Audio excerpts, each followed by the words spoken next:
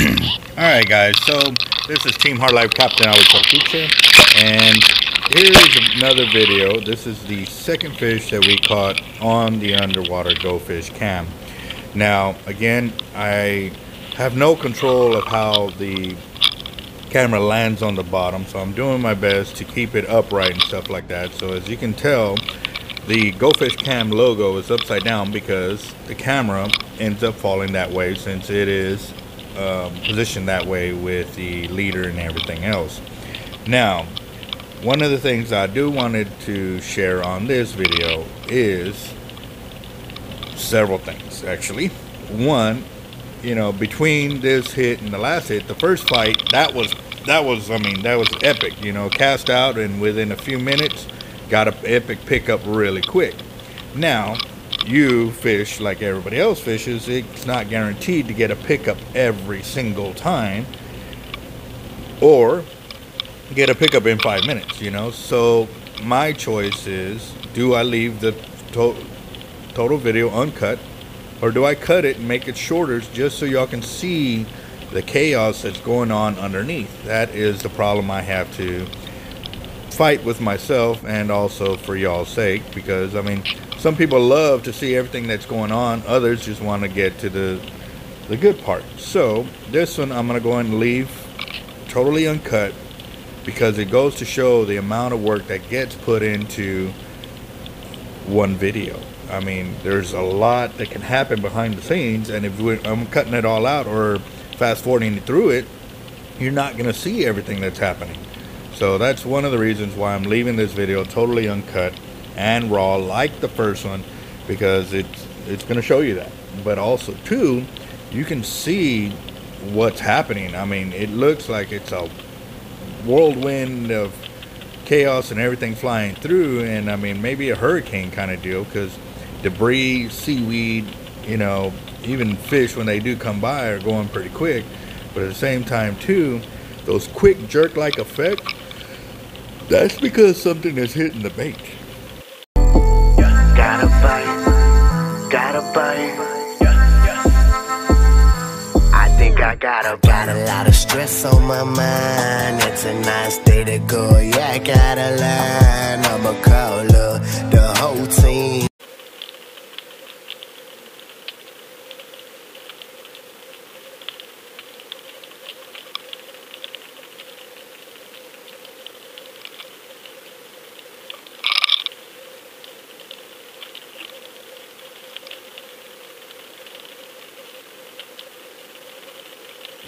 The other thing that I am noticing, because I am using the redfish long drops with the 100-pound test line on this actual camera right here, you can see where something has already picked it up, and you heard it pick it up, and you know, it's moving it away.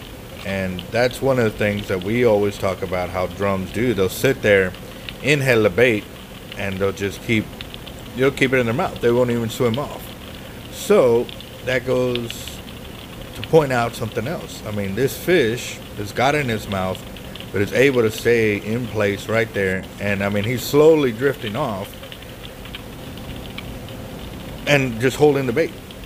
He's basically holding in his molars and he's crunching on it, and you can hear and you can see those effects. So stay tuned. I'm gonna go quiet for a bit so you can understand what's going on, and then you'll notice when right before he does pick it up and take off to run with it, that's what's going on. He's sitting there crunching on it, and that's how he picks up the big blue crab that I have, or the half crab that I have on this bait.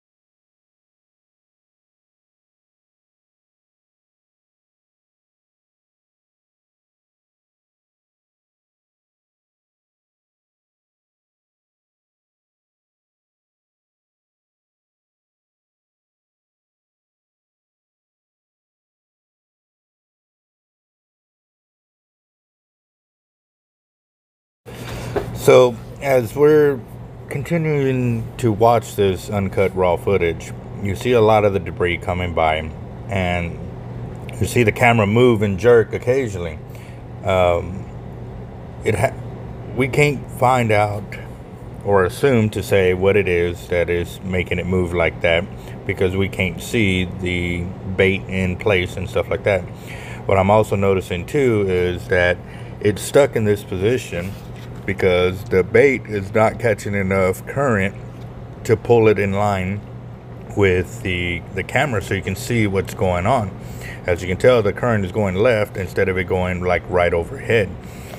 Now, I have the camera set up to where it's in line with the weight, so basically the only way you can see it is if it is in line with the weight, kind of deal. I mean, it sounds like I'm repeating myself, but that's what's going on here. The only way for me to get it in line with the bait is to actually make the leader around the GoFish cam. And what I mean by that is I would have to reconfigure the whole leader just to support the way the bait would be pulled by the current, and then have it supported on the other side to be above or below where the weight would actually pull and keep tension on. Because obviously when we're throwing into these areas, we are putting a surf weight or some kind of pyramid weight there so it can hold on this leader as this drum appears, or I don't know. It's kind of hard to see. I slowed it down just so y'all can get an idea of what's going on, but I sped this up because it's a good 25 minutes of you looking at all this water going by and stuff like that. And I checked through it trying to see if I could see anything come by, or see a fish swim by, or a school or something to give me any kind of hint of what's going on. But one thing we did notice, we didn't see a whole bunch of bait fish hovering over or swimming through. So that was a really good sign, and that's probably why we were able to target these bigger black drum. But at the same time, it's a sign that the big black drum are there and they got them all spooked off. So we'll see how it goes here in just a bit. And keep our bait in place. But because this is not in line with a bait line, it is basically recording where the weight is at. So this is something else that I have learned now that we've actually hooked up, because it's difficult to understand these things until you've actually gone through the whole motion and see what you're missing while you're doing this. And also too, maybe I didn't catch it. But let's get back to this footage because it looks like the hit is about to happen. So we'll see what happens in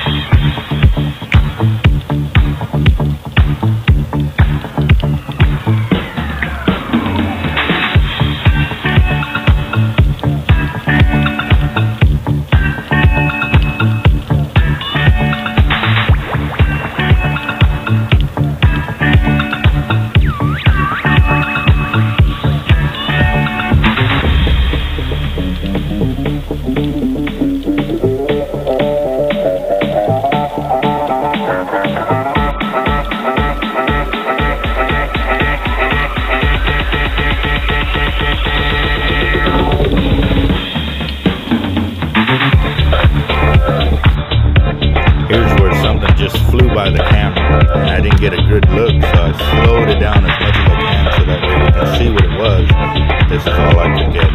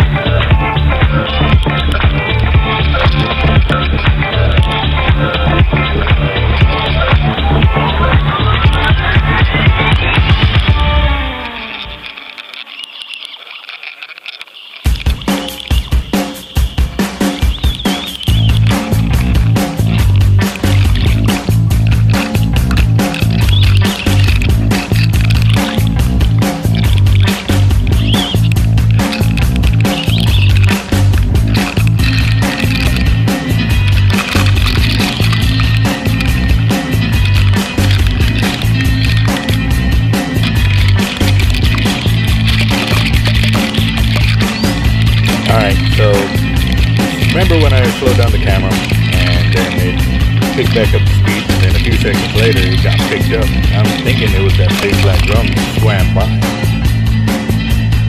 And I mean, because it was just a few seconds later and it picked up and took off and the fight was on. So this is really good proof. This is what